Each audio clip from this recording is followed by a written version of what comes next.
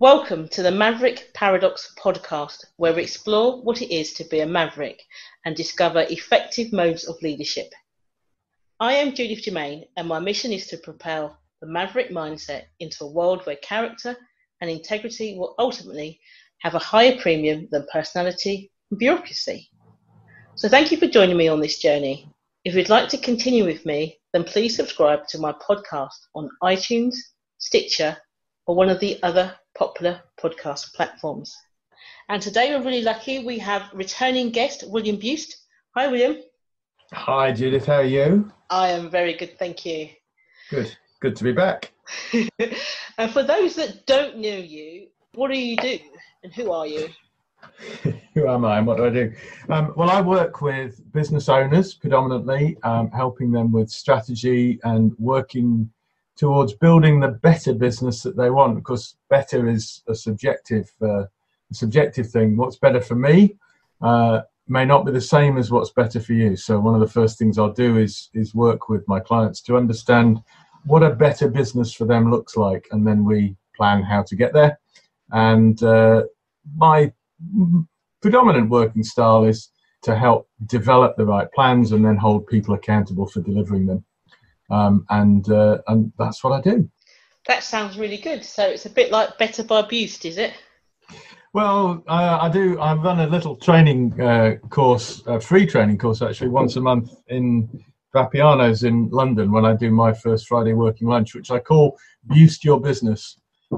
So it's all about getting good business advice, tangible business advice that people can put into practice straight away. So if anybody does want to come along to that, I'm sure you can share with them at the end the details of how to pick that up. Sure. What I'll do is I'll add that to the listening notes. Perfect. Thank you very much. Cool. So I think it'd be really interesting to talk about why mavericks need to look after themselves. Yeah, indeed. And well, why business people generally, but perhaps mavericks in particular.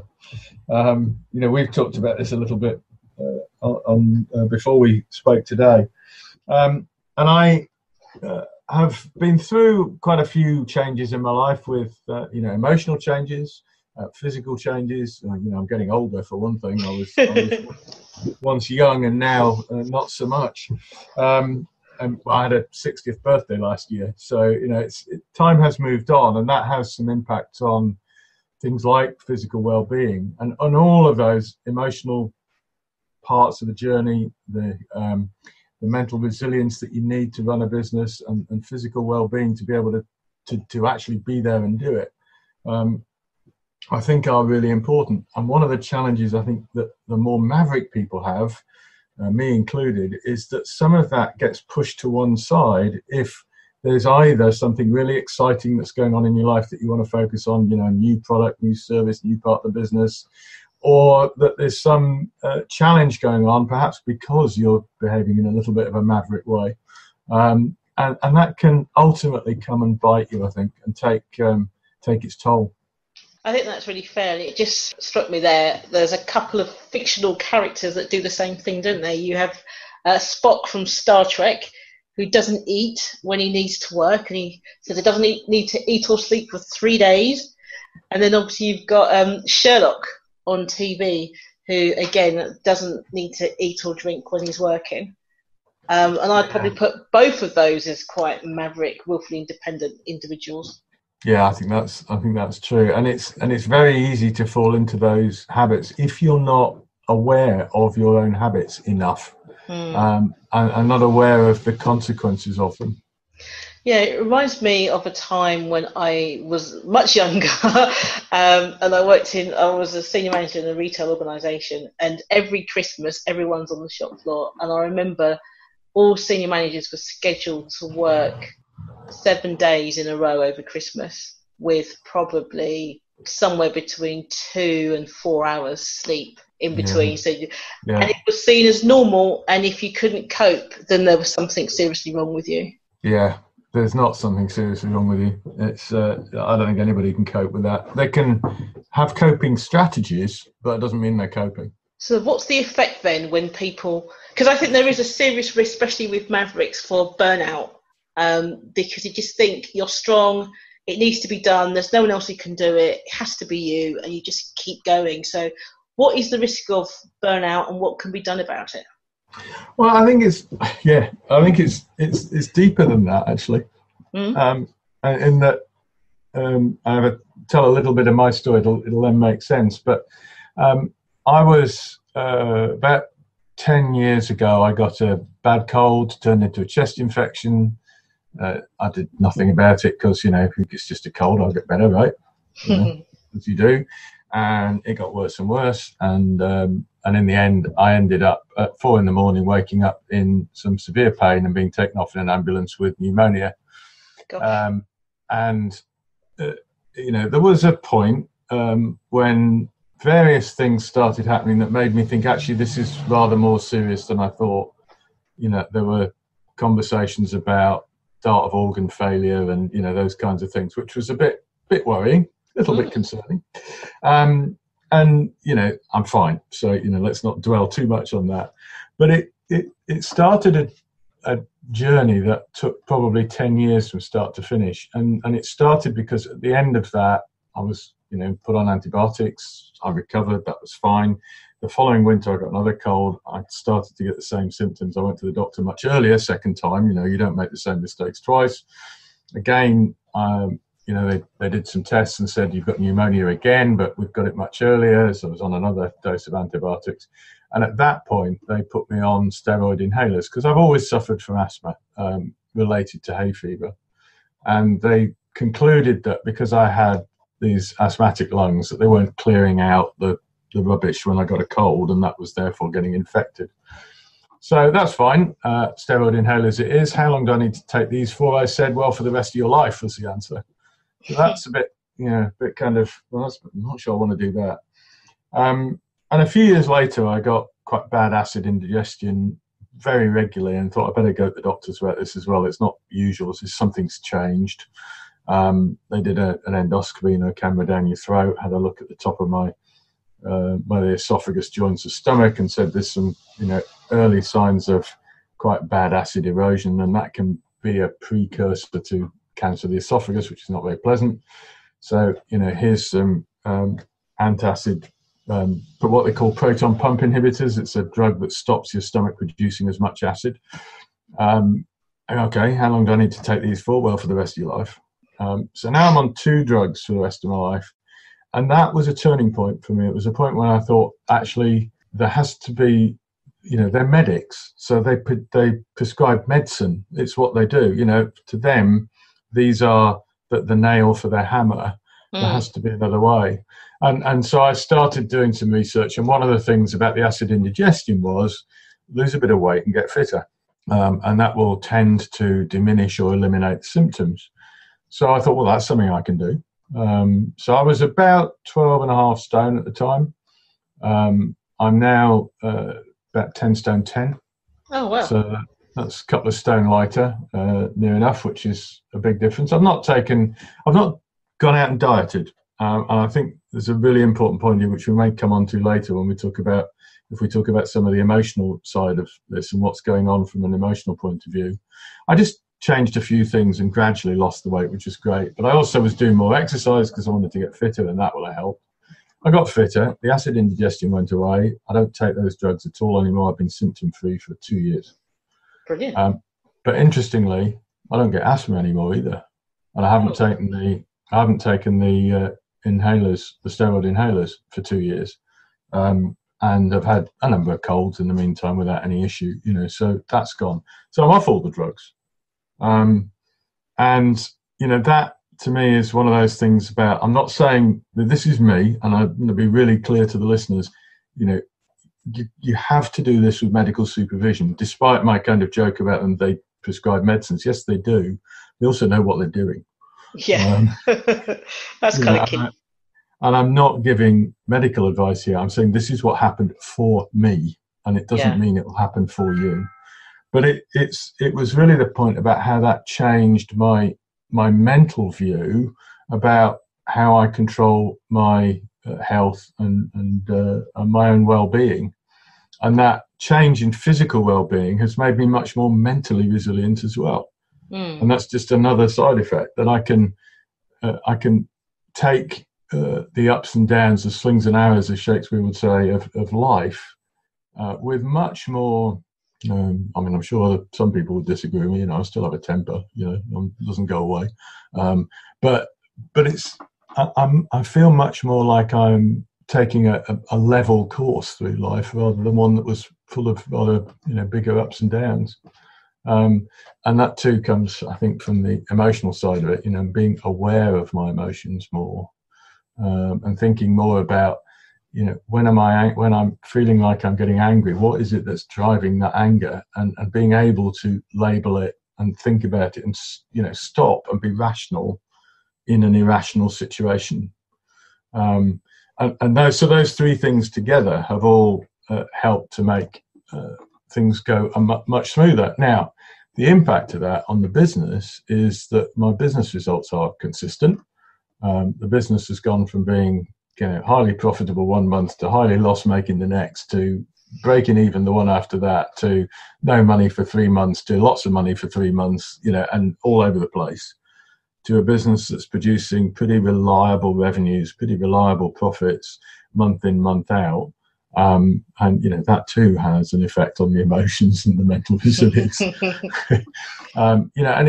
What I think I've done is I've broken what was a vicious cycle of being relatively unfit, being relatively, not looking after myself, therefore not looking after the business, therefore having these ups and downs in the business, which made me, worry more about where the next pound was coming from, therefore eating too much, putting on weight, and the whole thing was a vicious cycle. And you turn that around and go the other way, and the business starts really performing, much better too. Yeah, I think that makes sense, because we're all one big ecosystem, aren't we? And it's about, how can there be business health if you're not healthy? And if you don't have your priorities right, then nothing's right.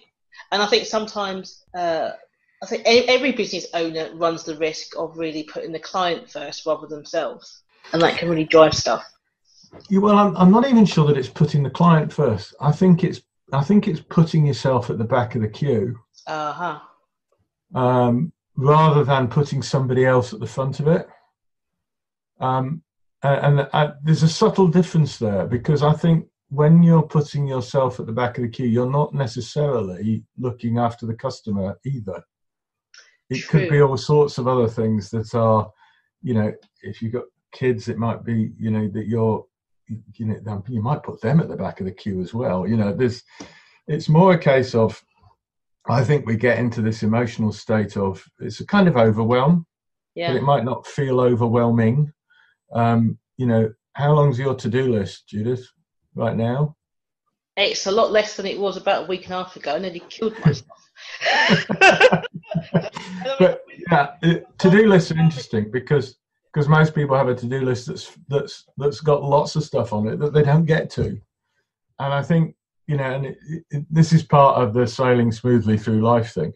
I now have this thing of, well, if I don't get to it, it wasn't that important anyway, right? Because the important stuff will riffle itself to the top of the list. There are times, when there are things on my to-do list, and I think I really need to get around to that at some point, and it might start to play on my mind. And it's that playing on your mind that is what I'm talking about, really. That it's not necessarily it's a client piece of work. It might be something for the kids, or something for a relative somewhere else, or it might be about remembering somebody's birthday, and then the next time you remember it, it's 3 weeks after their birthday, and you've forgotten, you're cruel, heartless so-and-so. Whereas if you're kind of sailing smoothly through things, the list isn't important anymore. What's the individual things on it are important, and the important ones are important. But the fact that there's 1,001 things on the list no longer concerns me. Different emotional state. I think that's quite interesting, because I don't do lists. So I kind of hesitate when you answer, because I'm thinking, to-do list? I don't think we've got one.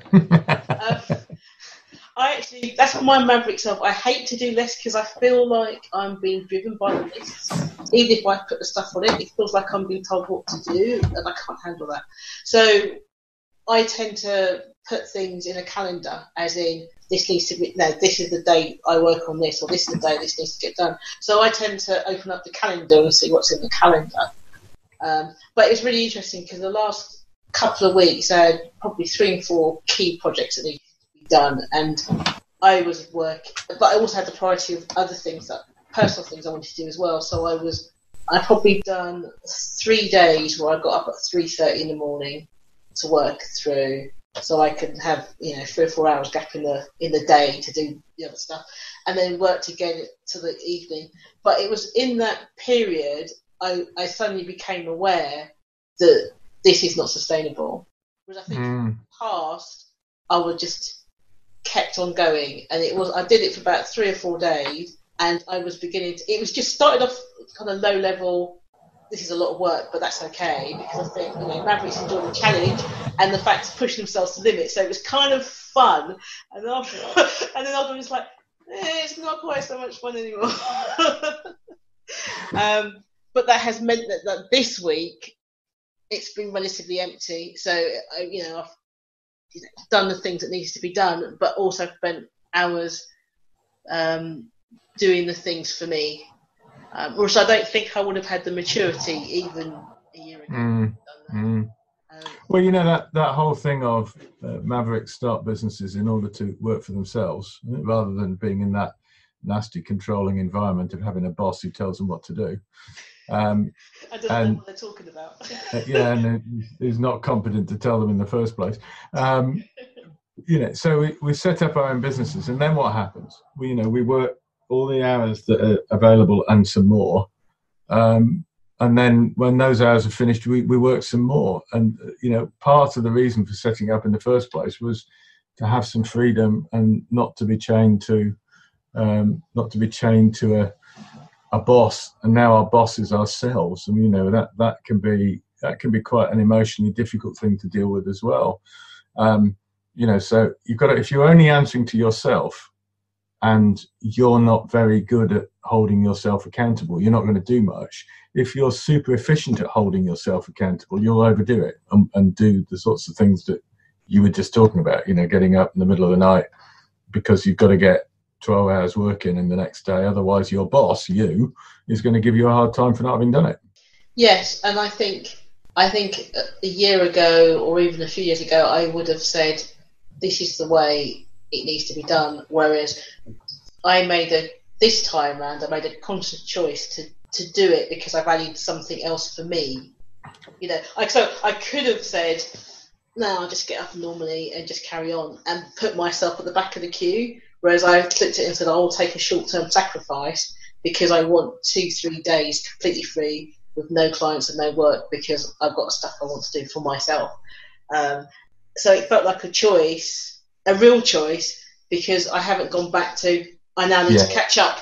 No, I get that. But I think you're right there. And I think, funny enough, somebody was asking me recently about resilience and how do you become resilient. And I think there's a few things, isn't there? There's the technical things, but there's also how do you become resilient in your mental capacity? How do you pick yourself up, or how do you push forward? It's kind of like, it's kind of like you have to know yourself quite well to know where you're at. Yeah, it's interesting. I mean, my underlying business, I trade mostly just under the William Buist name these days because people buy me, right? And they work with me, and that's the work that I want to do, is one-to-one work with people who know me and like me and want to work with me and to whom I add value. So that's all great. But my limited company is called Abelard. And I really had no idea that the choice of the name for my business, 2004, 15 years ago, actually put an enormous emotional constraint on me that I wasn't aware of. So it was called Abelard because it was a pen name that my mother chose at the end of the war when she left the job. She'd worked in the War Office during the war in London. And the women that she worked with wanted to keep in touch with each other, but they were all going back to a whole host of different parts of the country. She would have been 44, she would have been 20, 21 years old at that point. And they decided to write a correspondence magazine, which they each wrote a letter, put it in a folder. It went round as a round robin to everybody. And then when you got the folder back, you had your last letter now had lots of notes written on it from the people who'd read it. And you could write another letter, answer the questions that they'd asked, and bring people up to date. But of course, it was just post-war, and mail was still intercepted and things, so they used pen names rather than their real names just for security. It's a bit like a blog, really, in today's world. I sort of think it's like a Facebook feed, isn't it? Yeah, it is. And it's just, without an internet, what do you do to do the same thing? Well, there you go. That's what they did. So she wrote those letters from 1945 until 2008, 3 years before she died. So, whatever that is, 50, nearly 60 years worth. We've got them all, still got them all. But she used the pen name Abelard because Abelard was a writer of letters. He was a 12th century French monk that was separated from his muse, and they wrote letters to each other. They were, an enforced separation. They wrote letters to each other for years, which still exist. I think they're in the somewhere in one of the museums in Paris. So Peter Abelard was the writer of letters. My mother was called Eloise. His lover was called Eloise. So, that's where there's sort of nice romantic twist to that. And when my father started a company, he called it Abelard. He retired, put it on the shelf. When I needed a company, I called it Abelard. So why does any of that give me an emotional constraint? Well, because there was a point about 3 months after my mother died in 2011, when I just sat up in bed one morning and thought, oh, it's mine now. And then I had this dreadful thought, what do I mean it's mine now? It's been mine all along. Gosh. And I realised that it hadn't actually been mine. I'd been running it kind of to prove something to somebody other than me. And my father originally, then after he died, my mother, there's this whole thing of a whole load of emotional baggage that unwound itself. And that was quite interesting. So I then started questioning myself. See, there's the Maverick in me. That was quite interesting. I then started asking myself, what else is buried in my head that is emotionally constraining me that I have no knowledge of right now? Because I've had no knowledge of that from 2004 until 2011-12. It's 8 years of running a business, constrained emotionally from doing so in the way that I wanted to do it without knowing that I was constrained. It was a bit interesting. So I really started spending time thinking about, what emotions am I feeling right now? Why am I feeling them? What was the trigger for that? What's going on? Trying to really just self-analyze all the time. And, there's a number of books and things on that I've read that help me to do that. And there's some, I've had talked to lots of people who have some insights into that kind of thing. But fundamentally, it was about, when an emotion comes along and hits you, it only lasts for a second or two. But, that kind of rush of anger when somebody's done something that you find really offensive, or, somebody starts talking about Brexit, or, any of those things that can trigger us these days.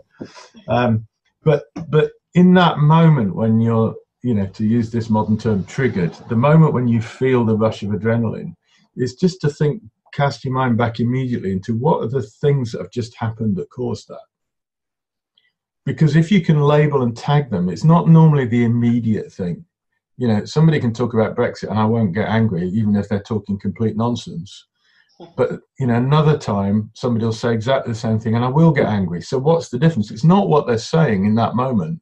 It's a whole host of contextual things that have happened up to that point. And when you start to get to grips with the context of what's causing those emotions, then you can start to take control a bit more. And I don't mean that in a controlling way. I just mean that you start to get some choice. And you can start to see things that will ultimately lead you to getting angry or upset, and choose not to do them, or choose to walk away from those conversations, or choose to go in a different direction. But equally well, if you start to recognize the thing that brings you joy and enjoyment and pleasure and laughter and fun, you can choose to do those to do those things and create the context ahead of time. And so I know, if I'm heading down a path now, I can kind of sense this is, I'm going to have a bad day today unless I change something. So I'll get up and go and walk the dog, or I'll get up and, because that's right, I'll get up and go and take some photographs. because I enjoy the photography and I enjoy trying to capture a good image. So if I go and do that for 10 minutes, that I've broken the chain of things that would take me down an emotional road that I don't want to go down. But that's taken me, my mother died in 2011. It's taken me 8 years of working on this, and it's still a work in progress. But that sense of having a little bit more choice around the emotions that I feel is where the resilience comes from. So that kind of makes sense. Yeah, it does, and it's a worthy cause. I mean, in my book, The Maverick Paradox, The Secret Power Behind Successful Leaders, I do talk about the way socialised mavericks view things, and they can be seen quite as very dispassionate people, because the emotions are observed rather than reacted to, and that's what you're describing there, is that, you know, you become aware and you immediately go, why I'm upset about this, or why do I, and then you learn from it. It's like an active process until it becomes a subconscious process. And I think that enables more objectivity, because you're not triggered by, or if you are, you're aware of that, so it takes a different pathway. Oh, and I think, you know, the thing about choice is you can choose to say, actually, I am going to let myself get angry about this. That's okay. Yeah. But I know why that's happened. I know the context in which it's happening. And so not only do you allow yourself to get angry, but you're much better able to deal with yourself in the angry state. And you control it rather than someone else. Yeah, yeah. And you can step out of it as well. I did a speech a couple of weeks ago about some of this stuff to a group of professional speakers. So nothing like putting yourself through the ringer, you know, stand up in front of your peers and talk. And it's, you know, it's interesting that in that environment, and this is really just an example of it happening. I told the story I've just told you about my, you know, my mother's correspondence magazine, whatever. And in this context, very comfortable doing that. Standing on a stage doing it, you know, there was a whole host of other emotions that were playing around at a kind of just below the surface level. And I, you know, I had to make a conscious choice of whether I let them surface or tried to keep them under the surface. And I chose to let them surface. It was the right decision, you know, because it was, you know, it gave the speech a lot more power. And a lot more, you know, a lot of people were recognizing things in their life about their relatives that they've lost and so on. And it gave them a chance to kind of really rationalize some of the things they felt as well. So, you know, that comes from having the choice, because it was I distinctly remember, it was a conscious choice. It was, you know, yeah, okay, let's let this surface a little bit. That's okay. Yeah, I can totally get that. It's about choosing when to be vulnerable and when to lose some control and when not to. I think something you said before was quite interesting about that very journey, because it made me think about myself, and in a sort of similar way is that I don't, as you say, don't trade under a company name anymore, because it doesn't feel like that's me. And I think when you start going into business, especially when you come out of corporate life at a senior level, you're kind of trying to recreate the same thing that you left, which is ridiculous, because no one's going to, you know, you can't market like a corporate because you're not one. You're not Coca-Cola, you know. Nobody can, you can't do that thing, but you don't get that for a while, unless you're lucky to meet other people on the way who say, don't be such an idiot, you need to be more personal. And I think sometimes you hear that kind of be personal and still have a corporate mindset. And I found that after I wrote the book, because I spent a period of time really reflecting as to who I am, what do I want to do, and all this kind of stuff. By writing the book, I found it really cathartic, because like my inner maverick really come out and shined and said, like, here I am, stop hiding me. And I think I realised that over time I kind of kept some of that in, which sounds really terrible, because it's like it's everything I say now. Anyway, I've learned. I kind of keeping it slightly in a box, because it was like, if I let it out too much, then I'm not going to be acceptable. I'm not going to fit in, which is bizarre, because what Maverick really wants to fit in, and that was the cognitive dissonance. That's the I am not totally uncomfortable because I'm not my real self. And I think over the last few years, it's been the more I've just gone, this is who I am. I've lived my true values. People have seen that. I'm more happy. Business is better. The people I want to work with or people I can help are more attracted to me because I am who I am. You know, I don't need to hide it anymore. I don't even know why. I think too many years at the senior level made me think I had to hide some of it.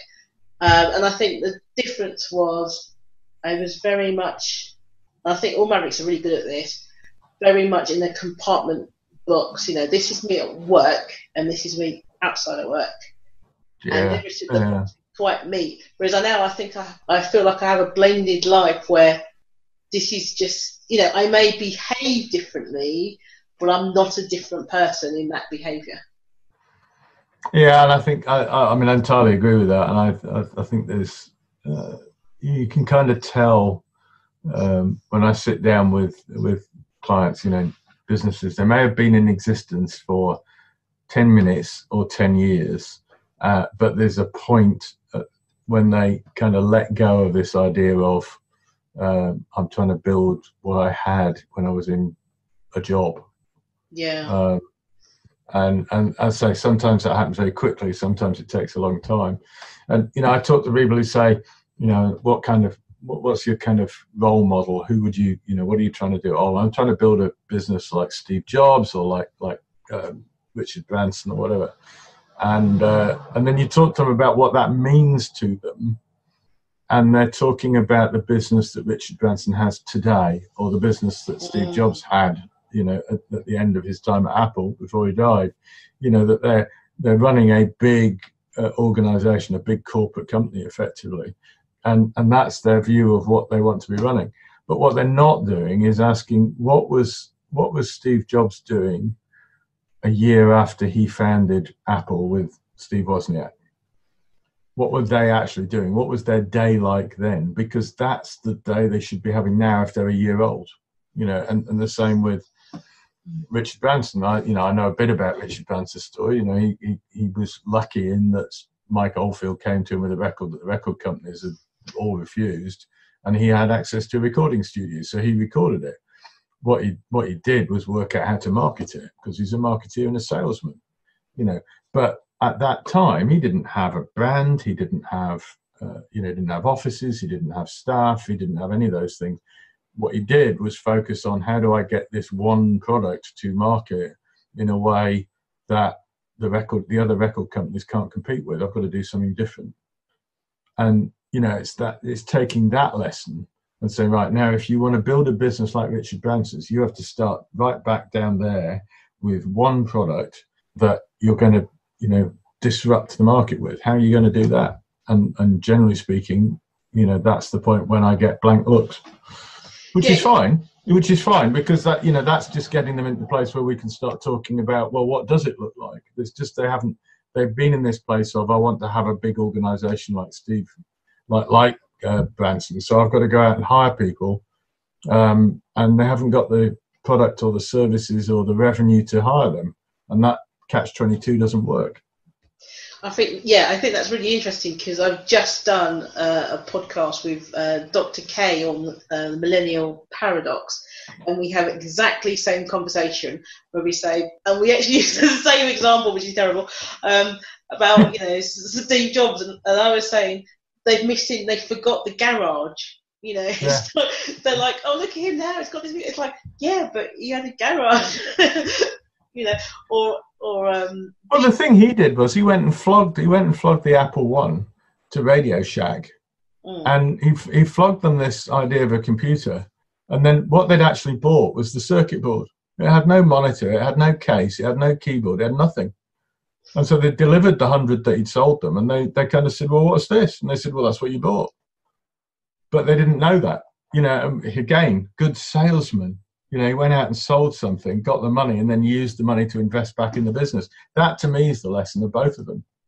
You know, if you want to build a big business, you've got to be darn good at the marketing and sales and get revenue flowing through so that you can reinvest it all the time. Yes, and I think it surprises me I know. I think when you've been around for a long time and you've done the thing where you taught people to network and you taught people to do all these things, and you think it's done because everybody of that period that you knew has all learnt that, and you kind of forget that it's not done, and then people turn up and then they say things like, "I need to spend 10 grand on the website," and you're like, "What's your business proposition?" And they're like, "I don't have one." And I'm like, "Well, how are you going to build a website?" And I'm like, "Because I need one." It's like, or they'll say, "What do you think of my business cards?" I'm going to spend this much on business cards, and you're like, "Well, what's your business?" Why? And I haven't really figured it out yet. And I'm like, "But you could just use LinkedIn and play. You don't need any of that stuff until you've worked out your proposition. So just do a page." Get a Facebook page. You just need, and I keep saying that you just need web presence. You don't need a website until you know what it is that you're selling. Yeah, no, exactly. But I don't know. I think I'm not even sure you need a website then, if one really gets down to it. Yeah. Go on. Sorry.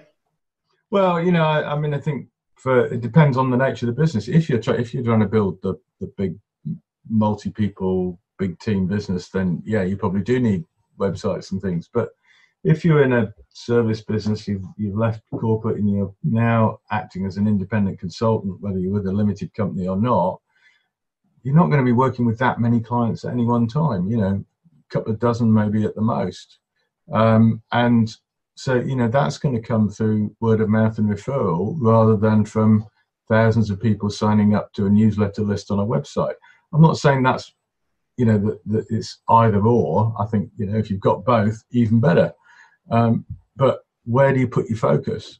And it's really being conscious and intentional about where you put the focus to get the next thing that you need in your business. And when. It's like, I think that people do need a web presence, and I think it's good to have a website, but it's a case of when. So quite often you don't necessarily, you don't necessarily need it even in the first year. If you're still working out what it is you're doing, and you still, you don't necessarily need to divert your attention into designing something that's pretty. No, that's right. That's right. And I mean, I've been around for a long time though. I have a website, and I have things on the website that are there as a support to my clients, but then I also have things that are there to attract new clients. So I'm not saying don't have a website, but I'm saying be intentional about it. Know what it's for. Know who you're aiming it at before you spend a load of money. For don't quite know why. Sounds good. So if I was going to answer the question again, tell me what your top 3 things would be. So why Mavericks? Why do Mavericks need to look after themselves? So I think they need to look after themselves because if they are running a business or important in one of the key people in a business, then if they're not looking after themselves, the business will struggle if they are struggling in as individuals. So the key thing is that the health of the person reflects the health of the business, and the health of the business reflects the health of the person. They are so intimately interlinked that I don't think you can separate them. And the 3 things that I think are really important in that are emotional awareness. Really understand what's going on emotionally with you as well as logically and factually, but really understand that emotional thing. From that will flow mental resilience that will enable you to sail over the ups and downs of life and make conscious, intentional choices from a platform of strength. And look after yourself physically as well, because we only have one body, and if we mess it around too much, then the rest of it doesn't matter anymore, because we won't be here for it to matter. So being really blunt about it, if you're not well enough to run your business, you don't have a business. So it's worth it. That's really good. Thank you for that. And annoyingly, there's nothing I can disagree with that one. Oh well, there we go. Always irritating when it's you. So thanks for that. And will you venture back for a 3rd time? Oh, I'd be delighted to. Yeah, let me know when. Great, thank you. Thank you once again for tuning into the Maverick Paradox podcast. I hope you have enjoyed listening to my conversation with William, as much as I enjoyed having it. If you would like to learn more about Mavericks and leadership, then please subscribe to my podcast on iTunes, Stitcher, or one of the other popular podcast platforms. Alternatively, apply to join the Maverick Paradox exclusive Facebook group. And my website is maverickparadox.com. Find out how willful independence can ultimately change all our futures. Thanks again, and see you soon.